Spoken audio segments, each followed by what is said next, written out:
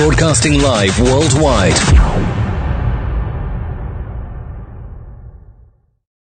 Talkline Network Radio, America's longest-running Jewish broadcast network, the voice of the Jewish community. And now, you're listening to Talkline with Zev Brenner, America's premier Jewish broadcast on the air since 1981. Here is your host. Right now, we are back, and our special guest is Rabbi Mendel Steiner. He works in the garment district. He was verbally accosted and ran into a bank. He works in the garment industry. So, good vach, thank you for joining us. Good vach. So tell us what happened to you on Friday. So Friday I was getting into work 10:30 in the morning, as I do every day. First of all, I would like to thank, before I forget, Ezra Friedlander for connecting so I can get the story out. And I thank Ezra too. He's the one that said to me that his good friend Mendel Steiner was attacked. So thank you, Ezra. And so what happened to you on Friday morning? Yeah, so I parked my car on 40th Street and 7th Avenue. That's the parking lot I use, and I walk on 7th Avenue till 38th Street every single day. That's my route I take. And unfortunately, since COVID, I'm very used to. I have all these homeless people. Manhattan looks like Los Angeles today.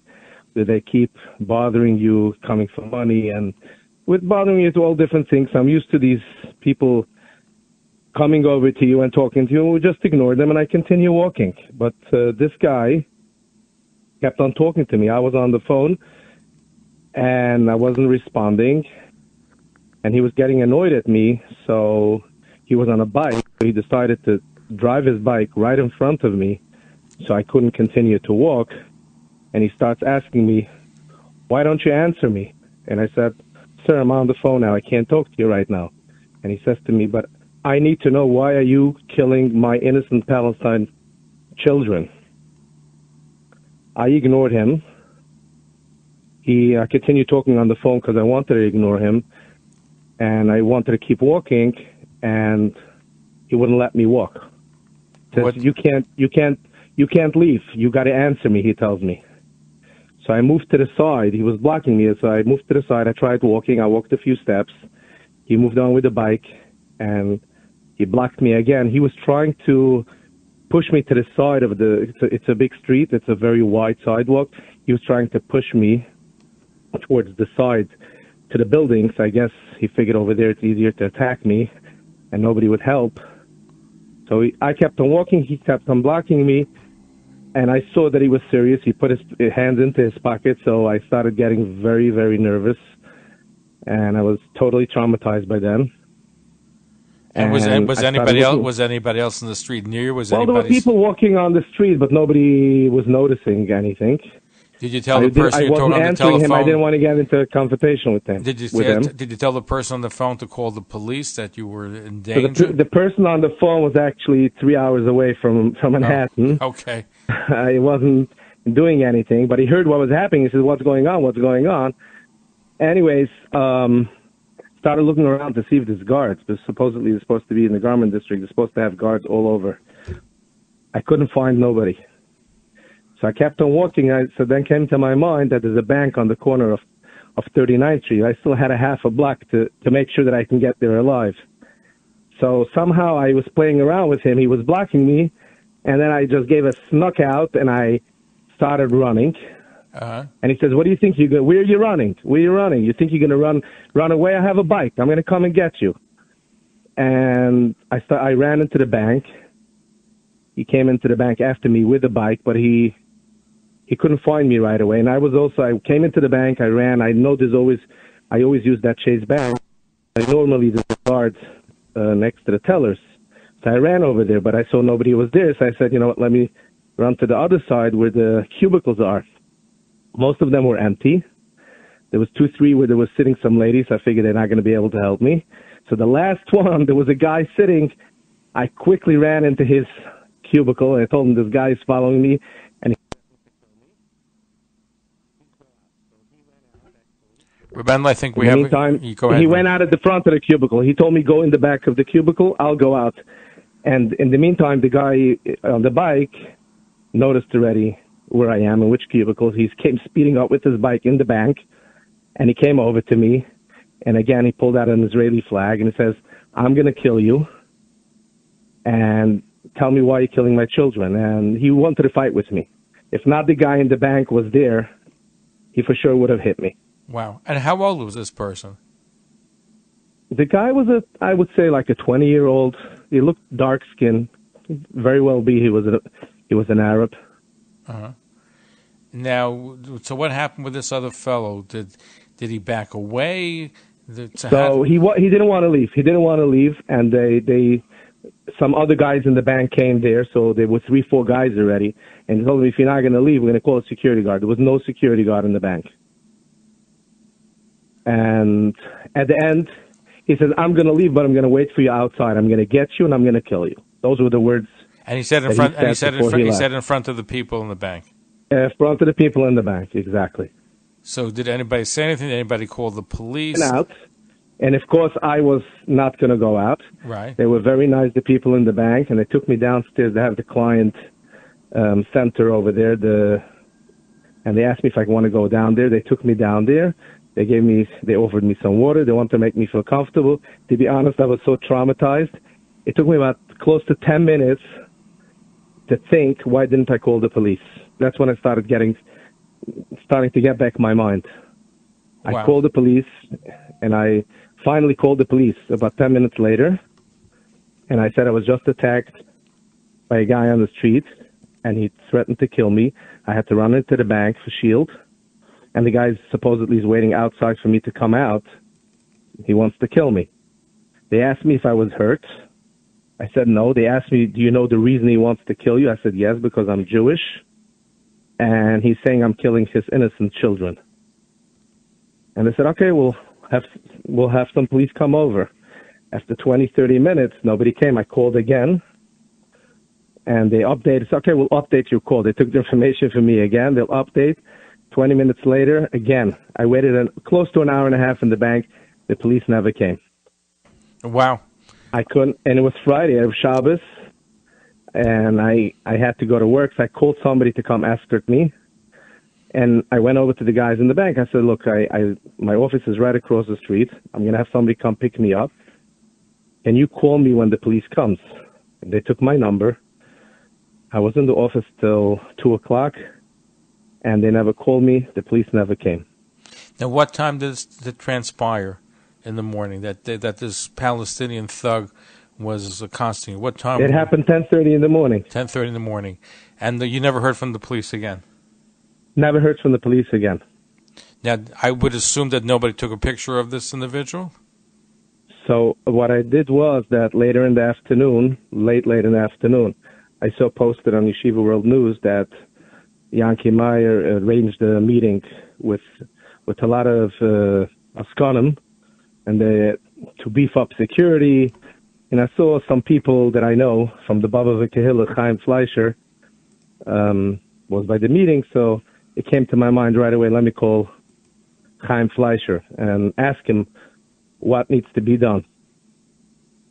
So he got me on the phone with a conference with Yankee Meyer. Yankee Meyer said he couldn't do anything right now, which is also very disturbing, actually.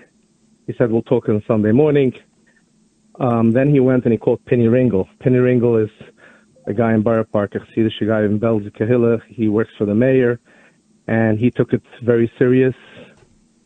He right away took my phone number that I gave to 911. He called me back within a few minutes. "I traced your call. I see you called 911, and I already put in a message to the head inspector who's in charge of that district and the police department, and I'm going to have him call you." But he hasn't called me. It was late afternoon. I closed my phone for Shabbos, so I don't know. Huh. So Wow. far, he didn't call me, but that's where it's up to right now. There's a shocking story in Midtown. The police didn't respond. It's a shocking story. To be honest, I'm very traumatized. I don't even know if I could go to work next week. I don't know if I can get myself to go to the city again. And I came home. I told my family the story. They didn't know anything. I didn't want to tell them until I got home. They didn't sleep Shabbos. They're all traumatized from the story. And they don't want to let me go to the city again. So what's going to be? So, wow. It's just shocking that nobody responded. And and that this can happen like that. Now, as far as we know, did this man linger, or did anybody from the bank notice if the man was lingering in front of the bank after you went downstairs? I'm not sure, because I was downstairs. I stayed there for the entire hour and a half that I was in the bank. I just waited downstairs. Now, when you're walking down the street, you're wearing a hat, you're wearing a jacket. I wear my jacket. I have a beard. I'm a Hasidic younger man, so even if I put on a cap on my head, they would know that you're Jewish, right? Right. So they target you because you're Jewish. Help me. Yeah, it's hard to hide that. Huh. I walk with a jacket in the city. And we have, to repeat the question they asked, we have no picture of this individual. Oh, so the bank could give me the footage of the whole story. Oh, I'm from sure the they have security the story camera. from the beginning. Oh, that's good. I never thought of that. But the guy in the bank told me that I first need a police report. Once I get a police report, we can call the security department of Chase Manhattan Bank, and they would give us the footage. But if the police doesn't come and I don't have a police report, I can't get the footage. So so what's happening? Are you going to try to reach out to the police again? Is somebody in the community going to try to reach out? Where does it stand right now? Tomorrow morning, I'm going to call Penny Ringle again, and he'll guard me. And Yankee Meyer told me on Friday that Sunday morning he will try to get the footage from the bank. He will help me with that. So we'll see tomorrow if we can do some progress. Please keep us informed. It's very disturbing that here you are walking down the street, and you have this man just threatens to kill you, and nobody responds. I mean, in the bank they were helpful to you, but the police didn't respond. And exactly. Very, very disturbing. So I appreciate your sharing your story with us, and we want to be on top of the situation because we're seeing more attacks on Jews because they're Jews. Nothing to do with Israel. This is just, and the whole war is a war against the Jew, and the anti-Semitism is reaching unprecedented levels. So that is correct. Maybe my mistake was when I called the police, I shouldn't have said I was Jewish. They may have came a little sooner. Well, I know the Asian is a lot of more Asian violence, but the fact is, though, in the case of the other gentleman that we had on Joey Borgen, the police, and I've spoken to members in the police department, are working. They had one suspect, I believe another suspect is in the works, and there are some others that they're working very hard to solve that, but that got a lot of attention. It was all the media. Your story did not get media attention, so maybe that's why they're not paying as much attention to it. But we're hoping now that it's out. Maybe, but I also feel, I saw today also in Shiva World News that Aguda had something with the mayor and they're going to arrest everybody. But I think the problem is that they're coming after. Yeah, somebody attacks you, they get the footage to try to arrest the person, but the security needs to be out there that these guys should feel that if they do it, they will get caught on the spot. They're not afraid because they know that there's no security out there. Yeah, so that's unfortunate. After the stories, I mean, it's better than nothing, but really what we need is beforehand. We need security. We need security on the street. Enhanced security on the street. We need more police protection. It should be noticeable. People should feel safe to go on the street and know that if somebody wants to attack them, within 50 feet, there's a cop standing who's going to come and help me. Rabbi Mendel, Steiner, we appreciate you being with us. We're hoping that you that you're able to go to work, and we want to make sure that we try to bring this person to justice. And if there's security footage of it, it should be released. And I think some sunshine, which is what we're doing tonight, will help maybe bring this, propel it, and I will raise it also with some contacts in the police department. But thank you for sharing your story with us, and we hope that it never happens again. And thank you very much for listening to my story.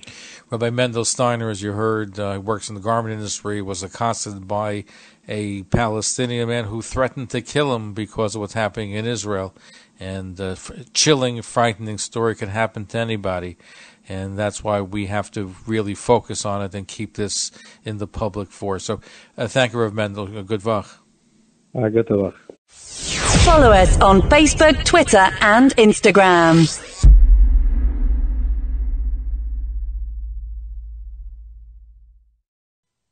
Talkline radio and TV with Zeb Brenner is just phenomenal. Everybody concerned about the Jewish community should listen and watch. He has the best guests. He asks the most interesting questions. He's always so well prepared. It's talk radio and television from a Jewish point of view at its very best. To advertise on the Talkline network and Talkline's email and social media blasts reaching over 70,000 people, please call 212-769-1924.